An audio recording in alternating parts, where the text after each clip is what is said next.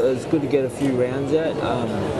You know, he's a very tough opponent, and I just stuck to my game plan. You know, we just wanted to box. You know, if the knockout came, it came. So, you know, I was happy with my performance.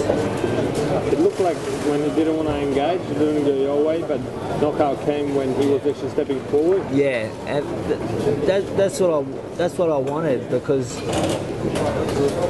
I wasn't gonna. I was finding it hard to catch him clean because he kept on moving away, and as soon as he, came on to me, that's when I knew I could catch him. Yeah, you know, 5-0. What's next for you? Do you have anyone you want to fight in light heavyweight? Not really. I just leave it up to Grange, Bill Tracy, and Gary Francisco. They, just whatever they have, whatever they think I'm ready for. I just rock up to the gym. I train hard, so whatever they have ready for me, I'll be ready. I train with the Grange I started my pro career, so I'm learning all the time at the gym.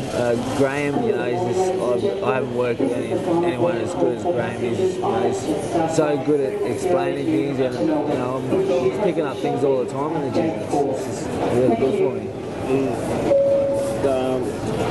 Using sparring partners like Jamie Pittman and Gilly as well. Yeah, that's another bonus for me. Sparring with those guys, they're experienced, they're at the top of their game, and getting in the ring, just learning just watching them train. I learn a lot off them guys, and being in there with them and having them give me advice is second to none. You can't get better than that. I just want to thank everyone that supports me from Canberra, and it's going good so far. So I'll just keep on going the way I'm going.